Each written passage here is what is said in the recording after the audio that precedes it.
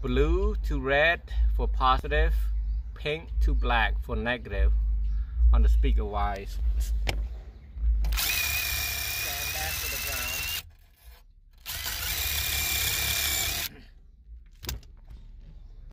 I use two self taper screw right here for the ground. I don't want to use only one because this thing might move.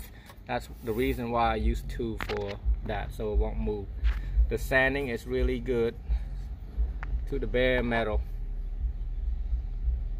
And as you can see, this is a factory amplifier right here for the car. Now I'm gonna put everything back. Okay, as you can see underneath here, we ran a power wire. Where's the light at? We ran the power wire right there to the booth. You kind of take a flathead and push it through this boot right there and push it out with a small metal, and it came out right here.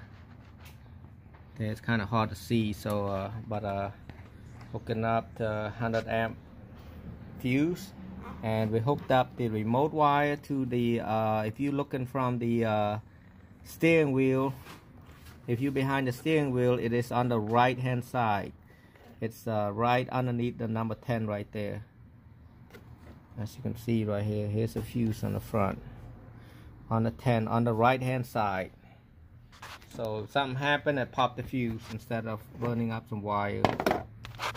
Okay, the power wire, the 12 volt will go to 12 volt, and then you got the remote wire that we ran from the fuse, and then you got the ground right there. And then now we got the positive on one side, negative on one side to the speakers. This is a 2 ohms. I'll run the RCA jack to the input and plug that to the high-low converter kicker. It's called KISLOC, KISLOC 2. So now we're just waiting for the sound, see if it works, and then we're gonna.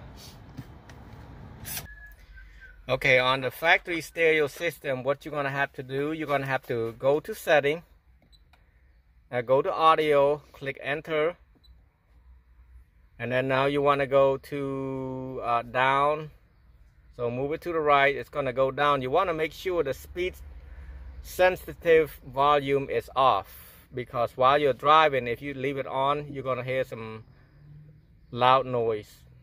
So that's it, and go back, and then now we're gonna play the system. I don't know if we got a disc in here or not. There's no longer disc. Okay, we're gonna play regular music. That's it right there.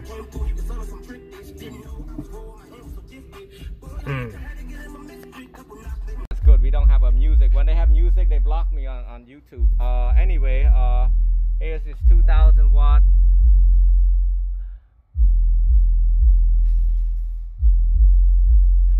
Everything's already hooked up, and we're gonna let it break in for 3 days.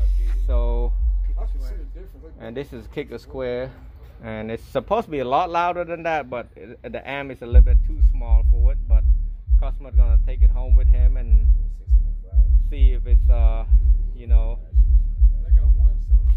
and it's better with if he got a 1200.1 with this kicker 1200.1, which is a 2400 watt amp. And other guy right there, that's one, the customer right here with the glass.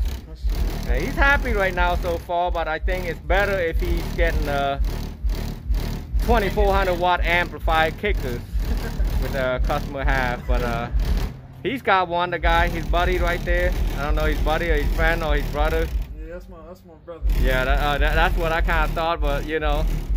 So it sounds pretty good.